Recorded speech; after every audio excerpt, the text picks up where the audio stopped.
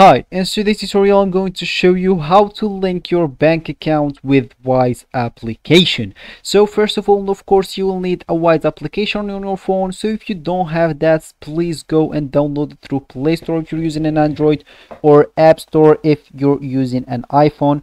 Then all you need to do, just go and sign in to create your account.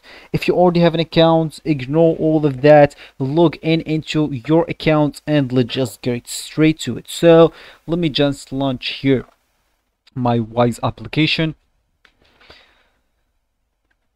and then as we said, how to link your bank account on this Wise application. So all we need to do first is just set up your transfer on Wise.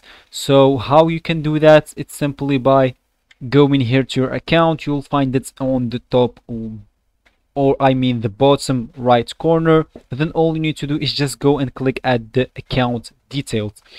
Then as you can see here, it gets account details from Wise. Just click here at continue, choose whatever currency here. So let's just choose it. We will need just to fill this. So as you can see here, you will need to fill your personal details, deposit at least 20 of the British currency, pound currency. I have here the British pound currency because I choose this as my main currency. You may have another currency here, the currency of course that you're gonna use, and then you will need to verify your identity by maybe uploading a picture of your passport, ID, or even driver's license or something like that. Then all you need to do, you will need to, after doing that, of course you would like to choose linked bank account from, you will find this option wait here on your account as well. After verifying your account, you will find this